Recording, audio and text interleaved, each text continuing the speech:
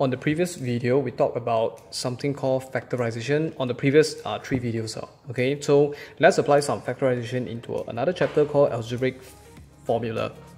Okay, this case, they say given that this thing express m is the main thing and this is useless basically. Express m means m equals to something, and in order to make sure m equals to something, you have to do something on this thing. And everything is like linear equation related. So now, this thing, we name it as a single fraction. I'll give some big ideas here.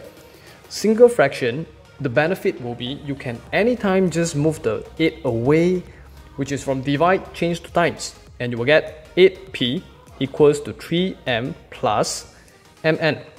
Okay. So now, once you move the 8 away, but the problem comes. Because you want to get m equals to something, right? But too bad for this case, because 3m plus mn, you can't plus them because the unknown is different. So what we have to do is, we have to apply the so-called easy factorize, where we can pull out the m and you left 3 plus n inside the bracket and you get 8p here. Since I want m, then now m and bracket becomes a times, you bring it to the other side, you will get divide. So 8p over 3 plus n equals to m. But can you leave it this way? Nope. You have to make sure your m subject is on the left. So you write again. And great. This is your answer. Okay?